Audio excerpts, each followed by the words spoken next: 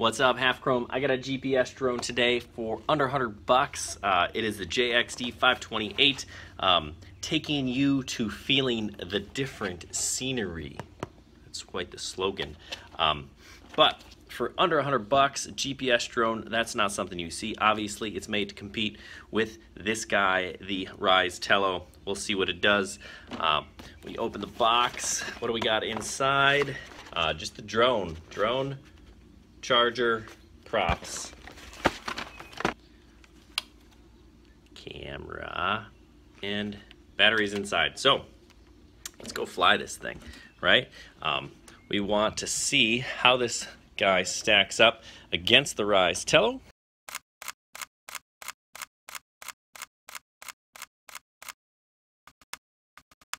All right, so in order to get this going, it's a long press on the button on the bottom until I see it light up. There are no instructions in the box, so I have the app on my phone, so we'll see what this says. Connect to the aircraft. All right, so I've got some video on my phone, recording here. New version available, whether to update the flight control program. Okay, release the button and begin upgraded. Please don't quit this application. We're doing a firmware update right now. The app is both Chinese and English. In Chinese, directions to spin the aircraft. I don't read Chinese, but I do understand pictures.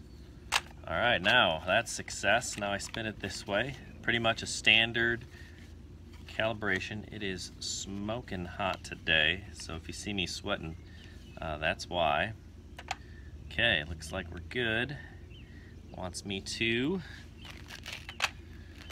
thumbs to the middle. Ooh, the thumbs appear on the screen. Firm takeoff.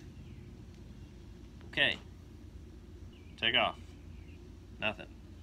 Satellites, maybe that's the issue. No, now I have 0. Appears to be waypoints, follow mode, and orbiting. And mosquitoes. Wait for a few more satellites. I'm at 7. Usually I like at least 9, so we'll wait for 9.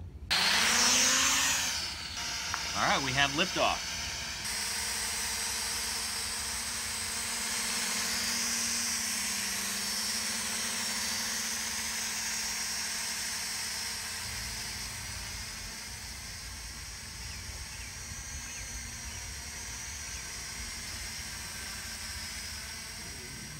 Definitely drifting. Okay, so first impressions, not bad. It flew pretty well. I could not get it to engage video. It said my SD card wasn't right. Maybe it's not the right one or need to be formatted. Fairly stable once it acquired the satellites, which is probably what you would expect. Then I thought, well, heck, let's try some of these flight modes. The first one I entered was Follow Me, which I was hoping it would follow me, but instead it made a beeline for the house and is now lodged on the roof. So I'm gonna have to go up there and get it. While we have this brief intermission, let's look at some pictures I was able to save to my phone. Obviously the SD card quality would be a little bit better. It does have a 720p camera, which isn't half bad, even though these pictures maybe weren't the best, but that's really the photographer's fault. All right, so now we gotta go on the roof. So we're on the roof. There it is. Okay. Follow me. Not run into the house. Follow me. All right, we'll try this again and see what happens. It is round 2 with the JXD 528. We got it off the roof. Just waiting for some GPS signals to be acquired, and we'll get this thing back up in the air. We'll see if we can do some follow me modes. I did grab a different SD card. The last one was kind of an inexpensive 4 gig. Usually works, but grabbed a little bit better quality one. Put that in here.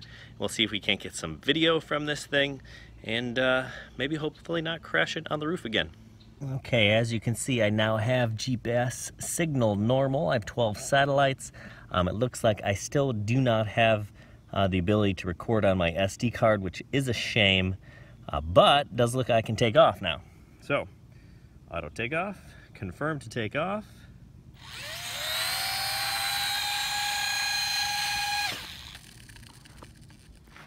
That's not good.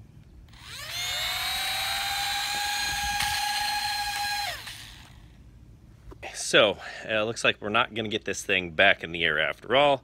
The crash into the house did, in fact, kill a couple of the motors, which is a shame. I was really kind of looking forward to trying this thing out. For under $100, you get a GPS drone. Is it up to snuff? No, I don't think so. In fact, this is the second JDX drone I've had. The first one I was never even able to get it up in the air. So, do you want this thing? Well, if you're a gambler, maybe. I do like the app. It looks nice, except for it's in Chinese. It does seem to have the modes I'm looking for: follow me, circle, orbit, things like that. But they don't work, right? At least they didn't work for me. Maybe you'll have better luck than I did. But what would I get? Probably a Tello. Tello's a good solid drone. $100. You know what you're getting. No, it doesn't have GPS, but it does have GPS-like modes, and it's stable, right? And it's small, it's easy and portable. This is a little bit bigger, obviously. But hey, if you're a gambler, sure, buy it. If you like to know what you're getting, pick up a Tello. If you're looking for something under $50, I like the Eachine E014. Yeah, that's the 4. I think there's, you know, they make them so descriptive in their labels, but I believe it's the E014 that's the windmill. The Eachine windmill is what I would recommend. That one is pretty solid for under $50. But, you know, one of these days someone's going to make a good GPS drone for under $100. Just not today.